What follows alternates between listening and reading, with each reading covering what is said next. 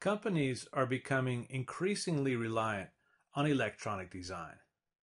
Computer-aided design, or CAD systems, enable designers and engineers to create entire systems on the personal computer.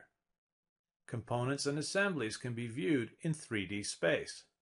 Fit checks, stress analysis, and many other functions can be performed without having built any physical components. Computer-aided manufacturing, or CAM systems, are able to read in these 3D representations and use the data to manufacture the components in ways that increase efficiency and accuracy in orders of magnitude compared to the methods of the past. There are many types of CAM. In these lessons, we'll concern ourselves primarily with CNC milling. A CNC milling machine uses a wide range of cutting tools to sculpt a geometric shape out of a piece of raw material such as steel, aluminum, or plastic. Mastercam is a CAD/CAM system.